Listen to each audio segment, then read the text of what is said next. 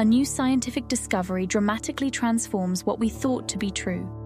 Journey back over 20,000 years, to a time when early humans roamed alongside mammoths in what is now New Mexico.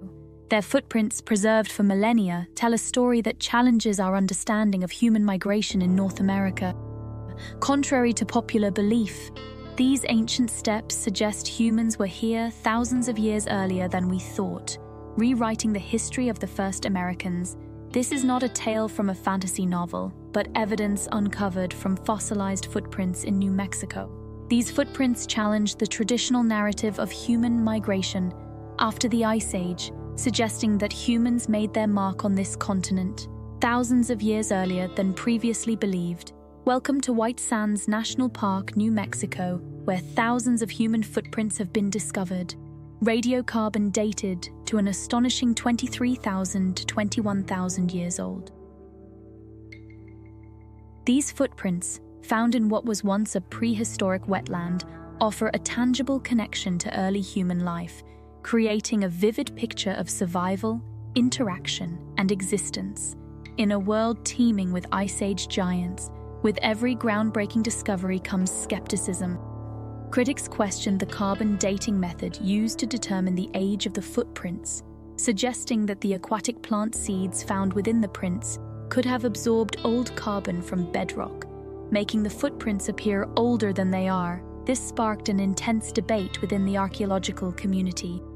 Over 75,000 pollen grains per sample from trees like fir and spruce pointed to terrestrial origins, thereby sidestepping the old carbon problem. The ages of these pollen grains matched the controversial seeds, strengthening the argument for the antiquity of these footprints. In response to skeptics, a new analysis was conducted using conifer pollen as a witness to the past. To further solidify the case, researchers employed a new dating technique called optically stimulated luminescence, which dates the last time quartz grains saw sunlight. Beyond their age, the footprints tell a story of ancient human activity. From a woman carrying a child to children playing beside the strides of mammoths and dire wolves, these footprints offer snapshots of life during the Last Glacial Maximum. They humanize the distant past, transforming data points into stories of survival and daily life. These dates have profound implications. They suggest that humans may have traversed the Alaskan land bridge before it was encased in ice, challenging the previous migration narrative. Alternatively, these early settlers might have skirted the Pacific coastline, finding their way to New Mexico's interior.